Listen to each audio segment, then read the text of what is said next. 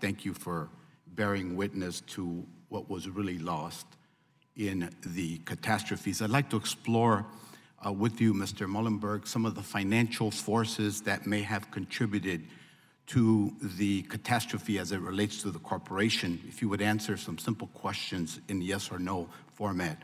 One of your primary duties as CEO is to focus on increasing the price of the company's stock. Is that right?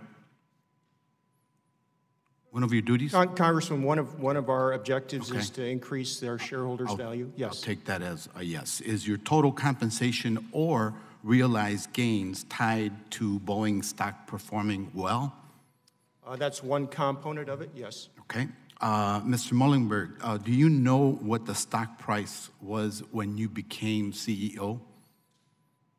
Congressman, I do not. It was $140 a share. That's a June 5th, 2015 number. What was the stock price at the last trading day before the Ethiopian Air accident this year? Would you know that?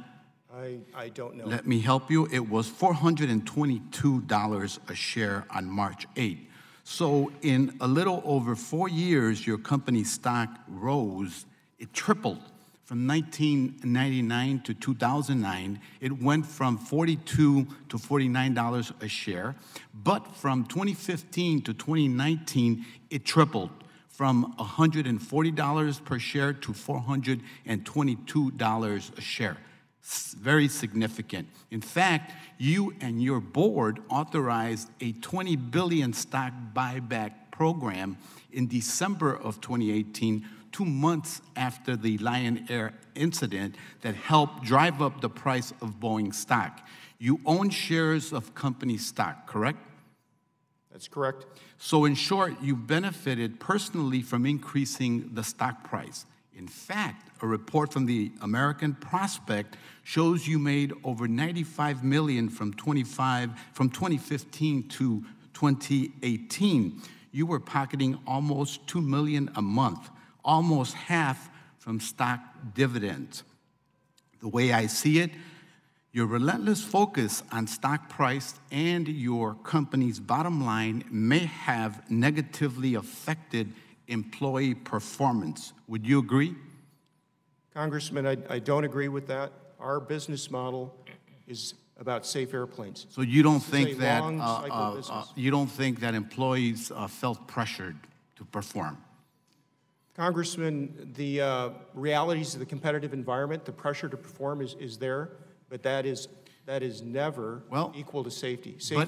But in November of 2016, Boeing conducted an internal survey in which over 40% of employees stated they felt undue pressure.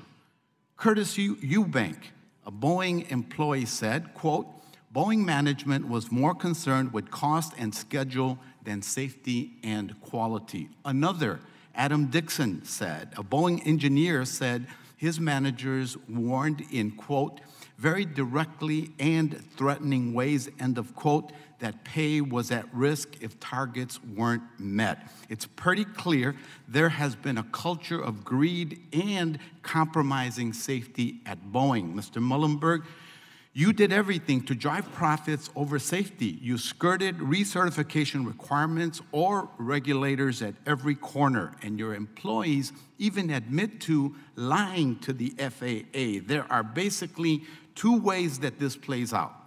You either truly didn't realize you had a defective plane, which demonstrates growth, incompetence, and or negligence, or you did know you had a defective plane but still tried to push it to market, in which case it's just clear corruption. Either way, Mr. Mullenberg, you're the captain of this ship. A culture of negligence, incompetence, or corruption starts at the top, and it starts with you. You padded your personal finances by putting profits over safety, and now 346 people, including 8 Americans, are dead on your watch. Today, you said you made mistakes and you're accountable. If Exim Bank isn't reauthorized and the MAX is left grounded, you might be asking us for a bailout. That bill, the Exim Bank, is before the Financial Services Committee. I think it's time that you submitted your resignation, don't you? Congressman, I respectfully disagree with your premise on what drives our company. Okay, well, whether or not you or your colleagues are incriminated in the ongoing criminal investigation, the facts remain. It was either gross negligence, incompetence, or corruption. You're at the top. I think it's pretty clear to me, to the families of the victims and the American public, that you should resign and do it immediately. I yield back, Mr. Chairman.